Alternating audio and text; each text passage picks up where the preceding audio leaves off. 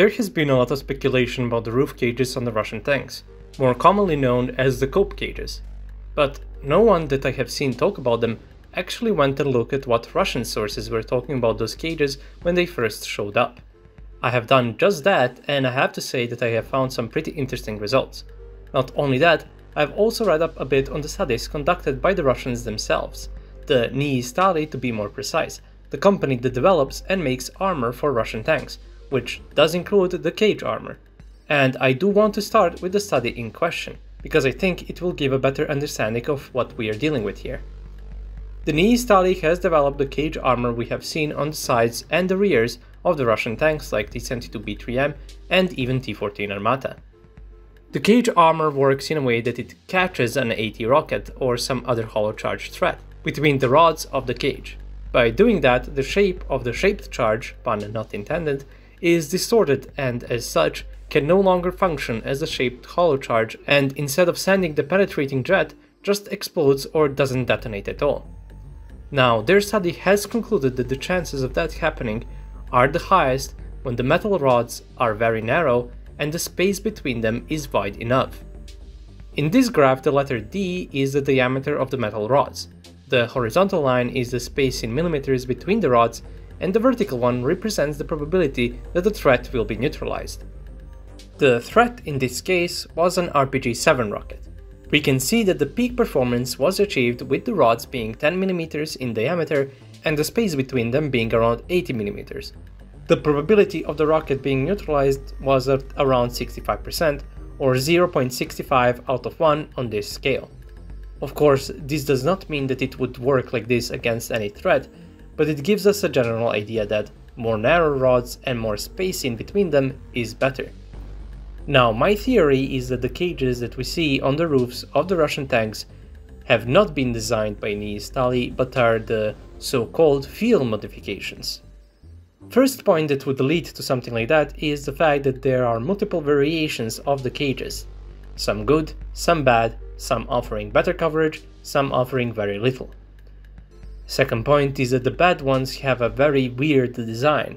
If we take a closer look at one of them, we will see that the rods are wide and the space between them is narrow, the complete opposite of what the studies have shown. Now, there are some decent ones. If we look at this one, for example, we can see that the rods are indeed narrow and there is a lot of space between them. This could technically work as a proper cage armor. Now, if we look at the actual NII Stali designed cages, we will see that they do follow the principles from their studies. Narrow rods, which appear to be reinforced with extra length at the back, and pretty decent space between them. That is what proper research-based design looks like. This is not that. I did some digging and I found out that the tank units of the southern military districts in summer last year received an order to install roof cages themselves, and apparently some tips were provided as well. And that makes sense to me. There are a lot of pictures of the building processes of the cages next to what appear to be some barracks. They are definitely not made in a factory like the actual cage armor is. No. If we look closer at the image, we will see that they took some long, weird metal bent in a V shape and just cut them up into smaller pieces and just kept welding them together, because that is probably what they had at hand and was cheap. Others found some better ways to make the cages. We could also see some of them mount what look like sandbags on top of cages, and some thought that it would render the cages ineffective, but that is not true. The study I have been talking about also talks about having loose hard objects in bags over the cage armor will actually improve its effectiveness. In fact, NII Stali has designed a system called Mantia, which is a system similar to the Nikitka cover, but has metal cylinders embedded into it. This was made to be used on lightly armored vehicles mounted on top of cages, but to my knowledge was never adopted, probably because it was too expensive, since Nikitka is rarely used as it is. So what is their intended use? Well, it is hard to tell. I've heard people talk about how they are possibly made to counter RPGs fired from buildings in urban areas, but I don't think it is that. Many designs are just too high up, and an angled shot from a building would just go under them. Are they against mortars? Not very likely, unless it's a high caliber one, like 120mm. Against the very common 82mm ones, no. These can't destroy a tank. even on the roof. They can damage the sides and other stuff, but so can they if they hit the cage. The cages are open, they aren't hard cover. Fragments can still go in between the rods easily and damage the equipment on the tank. The heavy artillery can't be stopped by the cages either, especially not against those more open ones. It would rip straight through the thin rods and detonate on the tank's roof. What is likely is that they are indeed cope cages and were mounted as an attempt to try and stop the javelins, because at the time Ukraine had recently acquired them, and knowing they are going to go to war, the Russian High Command ordered their units to install these on their tanks. Or they were made as a result from the lessons learned from Syria and other wars Russia had studied, where drone-dropped hollow-charge munitions were creating casualties for the tank units, and fearing Ukraine may employ similar tactics, they decided to order the units to install them.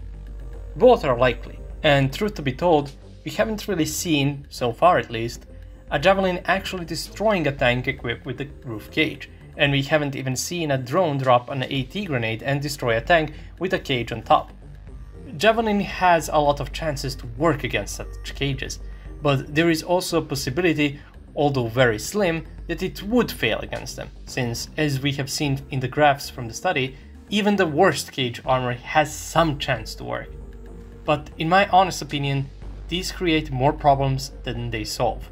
They make it easier to spot the tank, they make it harder for the crew to quickly get out of the tank once it's struck, and I have seen videos of the crew surviving their tank, being hit and catching fire, and none of those were the tanks with the mounted cages. And the bad designed ones make it harder for the commander to look around with the open hatches. Maybe that is why we see the tanks with cages less than before. Yeah, you could argue that the ones with the cages have been destroyed, but remember, these cages are cheap and easy to make. If they have proved to be effective, we would see tank crews putting them on every tank, but that is simply not the case.